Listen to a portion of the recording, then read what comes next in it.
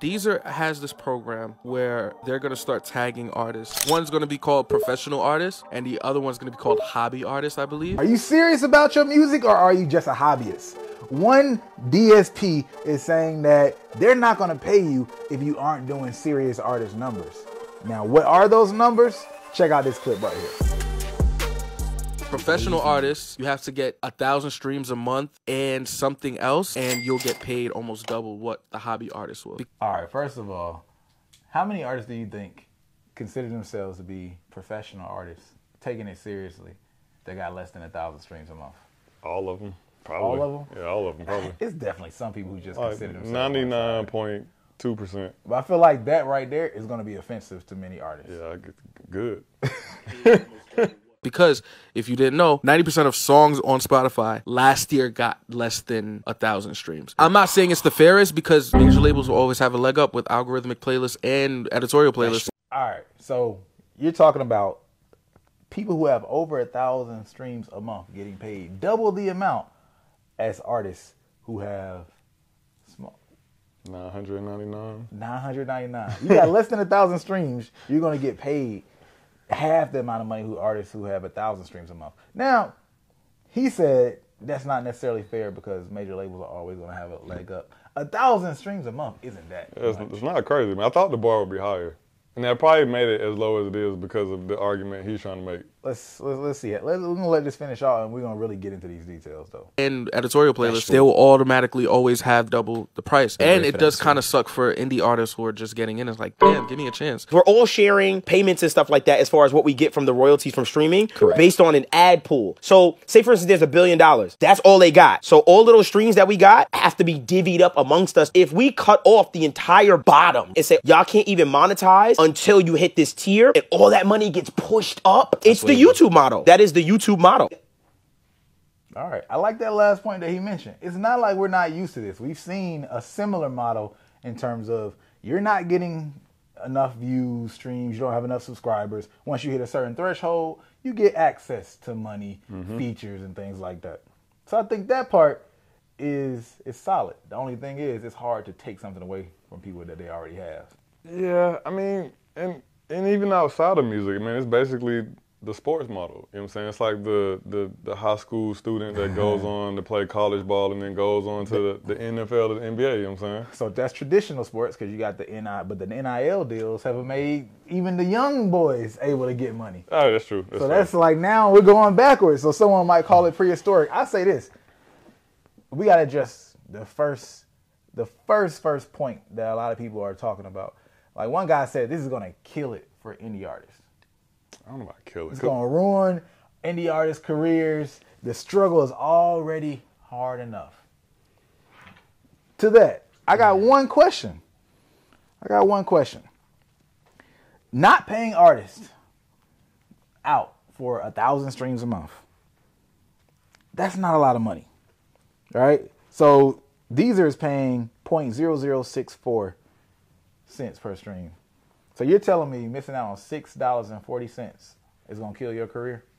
I mean, you know, you talk about a month, you know what I'm saying, with 6 times 12 is 72. You know, the average cheap distributor for the indie artists at that level is between $20 and $80, you know, for is it a year or a month? What's the distro kid, like 20 a month or 20 a year? I don't even remember.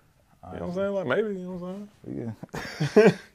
There's no way, bro. If $6 a month is gonna be the end of your music career, then look, man, there's a lot of tougher things in this business. You probably aren't gonna have a music career in your first place. Yeah, and they don't really believe that. They really believe that. They would have mobilized when that stat came out last year about all the songs that had less than 1,000 streams. There would have been pools of playlists. That's when you react without doing the math, right? That's when you react without doing the math. Now, of course, what benefit does that bring? That's probably a lot of money on a long tail that they've given away to artists who, some of them might not be serious or whatever, that the artists who are going to get paid double, once you do hit that threshold as an indie, those numbers might look sweeter for you, right? Now, again, it's not like I necessarily agree that this should happen, but I think we got to make arguments on both sides. And there's a couple of really dope arguments that we should address, all right? So Austin Hole says, I see both sides. Could be nice to give people some actual incentive to promote their stuff and get to the paid tier.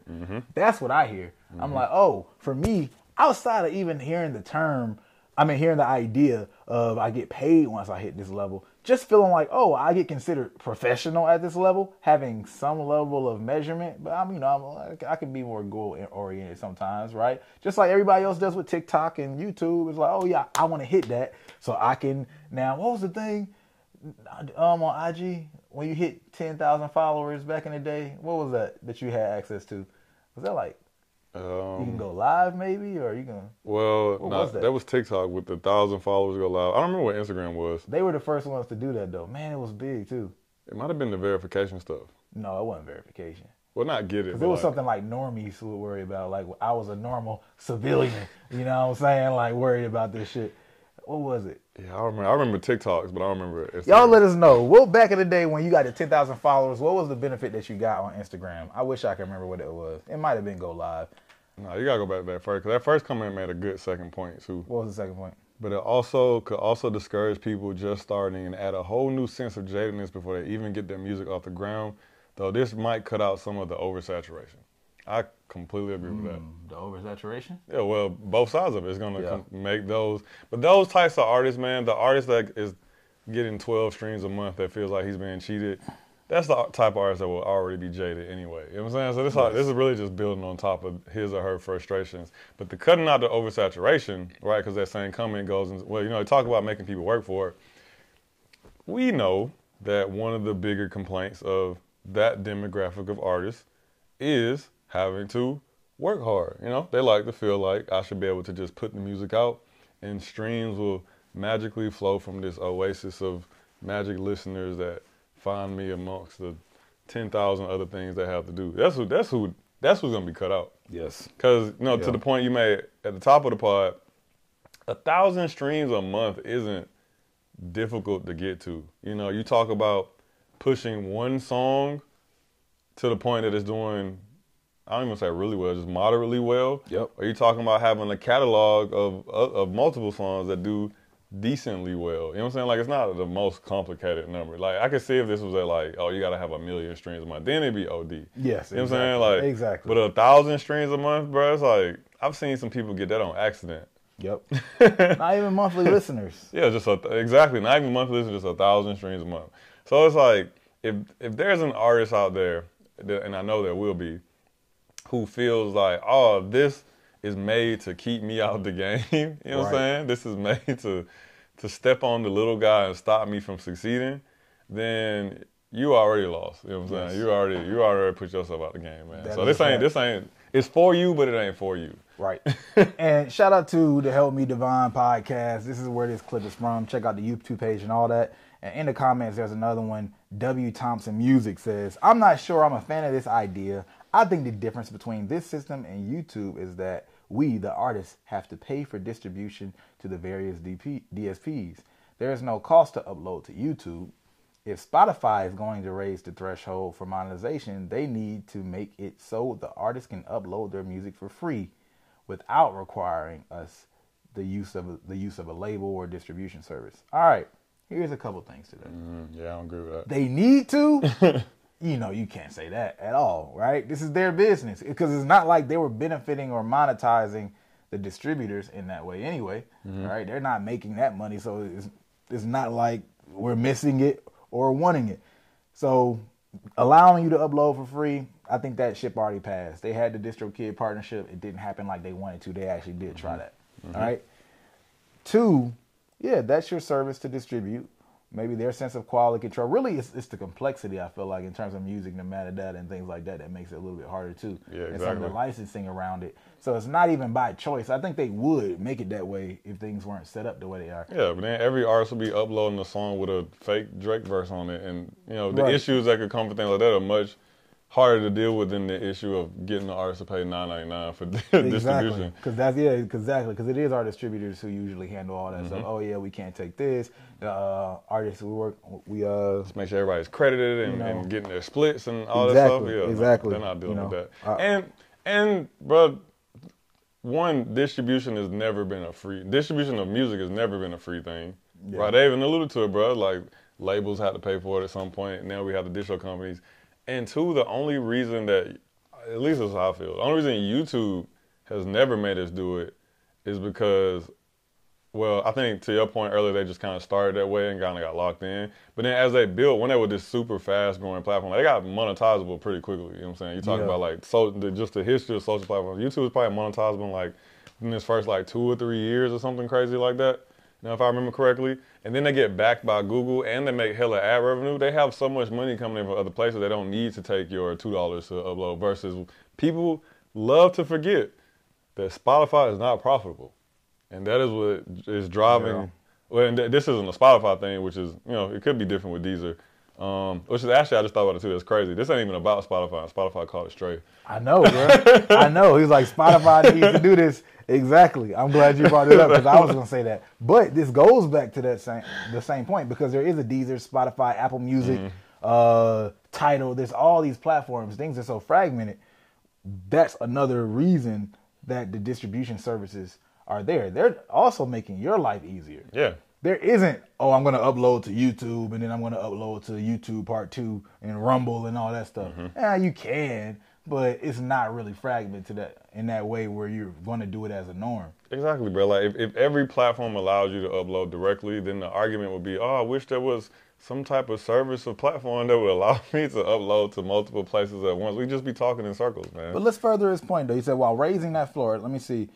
While raising the floor for monetization is great for established artists, label artists, or viral artists, how you gonna throw viral artists in? Like, that's not even a real thing, bro. Like, you can't even say that. It's also very discouraging and costly for a new up-and-coming artist. Again, we're talking about $6.4 a month. So if you're not making $6.41, like you said. And I know it's hard to come by money. You know what I mean? Like, starting up. I get it. I remember being in college and a $5 party. It's like, I don't know about that. Artists below that threshold are already potentially spending thousands of dollars to get their music produced, mixed, mastered, and marketed. You might have to change that mix to not just be so heavy on the mixing and production. I don't know. Because again, if you're marketing and you're spending thousands of dollars and you can't hit that, 1,000 streams a month, that's what we're here for. Just listen to these videos. Hopefully at some point you can get beyond that. This system will require them to spend even more for marketing and promotion before they are seeing fruits of their labor. It's crazy, bro. He's not doing the math. That's all it is. He's not doing the math. He's talking like an artist that, once again, forgets content exists. You know what I'm saying? What do you mean by that? I mean, he's talking about spend more, bro. Like, most of them don't have to spend that much money to begin with. Well, there's a lot of artists that don't want to do content. That's what I'm saying. This all comes back to work ethic, bro. You know what I'm saying? It's like the art. That's why I say it's a very specific demographic of artists that I think will be triggered by this feature, and it's the demographic of artists that are small and don't want to do the work not to be small. Like the entitled small artists. I hear that. I definitely hear that. See where you're going. I mean, look, any kind of floor, any extra level of difficulty it sucks to hear in the music business. We know the music business isn't the easiest business. It's hard for artists to monetize and things like that. I get that. At the same time, like when artists get into the bag of, well, they're making this so hard for me and the music shouldn't be so business heavy, it's like, you know, you have that option to not be a part of the business and just be happy creating your art if it truly is just for that purpose. Once you want to impact people, there's going to be barriers, other people, other agendas, other business that has to be had. Like, so that's just is a part of the game. And yeah, I get it though. Like, a lot of it sucks in the music industry in general still is effed up. So I agree with that, but this isn't one of those things that I think that merits that that reaction. It's a little bit hard. Let's talk about the fact that most artists fail to understand that it doesn't take forever to monetize your audience. We had an artist literally begin to take off and make $20,000 from his brand new audience in the same month. But how is that possible? It's because we're in a new era, baby. Yes, you want to continue to build a relationship over time, but the first time you make money from your audience can happen today if you understand the new age music marketing funnel for artists. So if you want to hear about this approach and how you can apply it to yourself, I made a completely free video to watch at www.nolabelsnecessary.com/monetize. You got to make sure you put the www, or if you're on YouTube, you can find the link in the description. and check out how we've helped monetize artists for completely free. I promise it'll completely change how you see things. Now, this person said, Roosh did it. I think the separation between the pro and hobbyist is actually helpful, but I don't know about the stream count being the line in the sand. I know there's a lot of small artists right now that are serious and don't want to be considered hobbyists, and that's fair, but consider that there are also thousands of people who just want to make music for fun, which isn't a crime or anything, obviously, but then you also consider that those people and their songs are taking up the same airspace and part of their overall money pie. So do we really want everyone perceived on the same tier? All right, I think I know what he's saying. He's saying there's artists who have over 1,000 streams per month that aren't necessarily serious. Think about a Speed, right?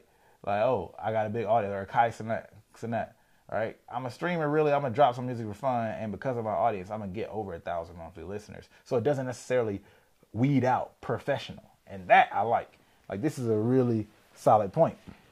Now, what else did he say? Bruh just said 90% of the uploads had damn near no streams, so couldn't it be beneficial for those folks to have their own classification versus folks like that?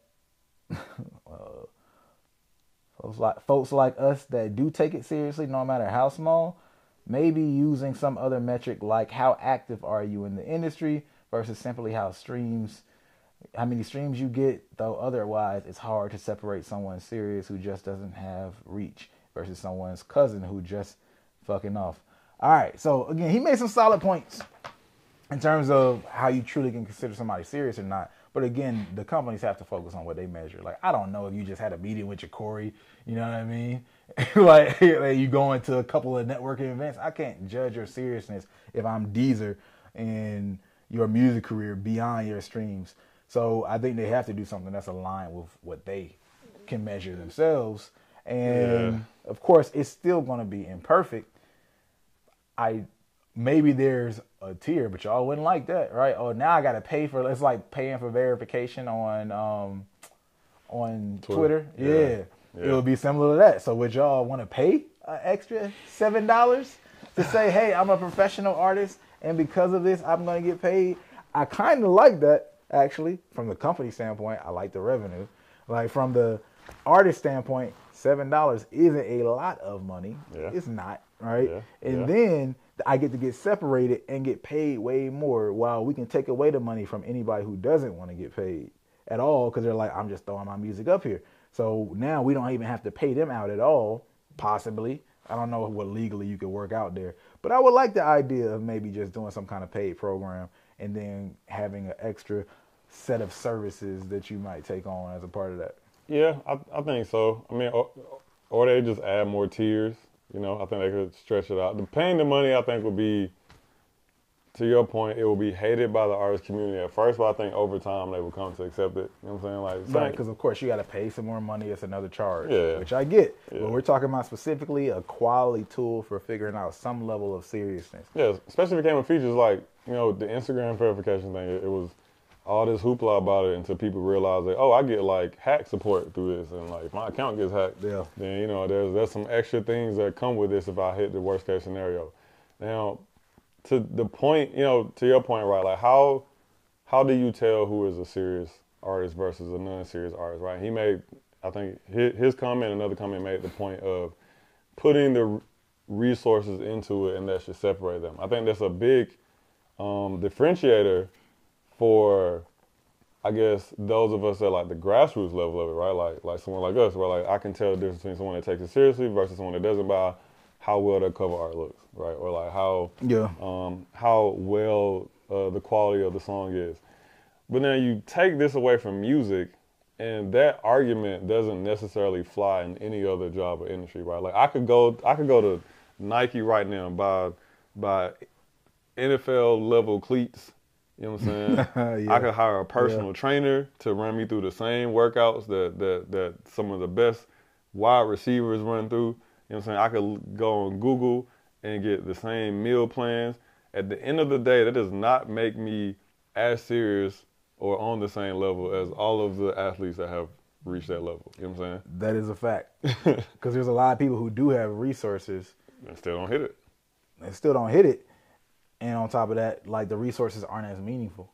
Yeah. Because maybe I'm just rich or whatever. You know what I mean? Yeah. So it's like, yeah, this doesn't mean as much. That's why, again, I think if we want to classify this, the answer is right now, paying some type of money. Because you have to manually and actively make that choice. Now, of course, there might be somebody who, I don't know how you define serious beyond that point. You know, like who we don't think is serious, but to me, yeah, that's as good as it gets, man. Yeah. That's as good as it gets. Yeah, because even that, man, like there are I don't know the word I'm looking for, high-level hobbyists, professional hobbyists, but there are people that hit all those markers that still will fall in the hobbyist category. You know what I'm saying? Not even just in music, it's across anything like that. It's just good like that. Yeah. Yeah. It's like, there was a point where me and my friend group had a tennis phase. You know what I'm saying? We all bought rackets.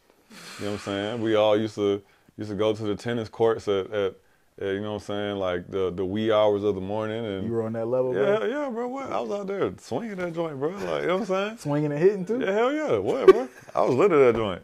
But nowhere in the back of my brain did I think I was going to become a professional tennis player. Yeah. I knew that, hey, like, I was just willing to have the most amount of fun with this I could possibly have, and I understood in order for me to do that, I had to invest in certain things to do it. You know what I'm saying? Yeah. And so that's what I said, like, if someone had walked by the park one day and be like, oh, that nigga got the cleats on, he got the racket. Yeah. You know what I'm saying? They got the full canister of balls. Yo, you must be trying to go pro, right? I'm like, no. Like, then I'm like, oh, but you look like you are. And it's like, no, but I'm not. You know what I'm saying? It's the same thing here. You know what I'm saying? It's the same thing here. I would like to know what y'all think, artists. I came from an analogy. I kind of like the analogy. I want to see what the artists think. I do love the idea of verification for a single platform. Problem is, I wouldn't want artists to have to pay $7 on Apple, Spotify. You know what I mean? Like now that's going to add up, and that becomes an expensive cost. It should be a distribution thing. It should definitely be a distribution thing. Yeah. So I like that. Maybe your distributor somehow decide if you're verified or not. I like that. Yeah. I like that. But yeah, what do y'all think? This is yet another clip. Check out the next video because it's going to be just as fun to watch. Peace. Peace.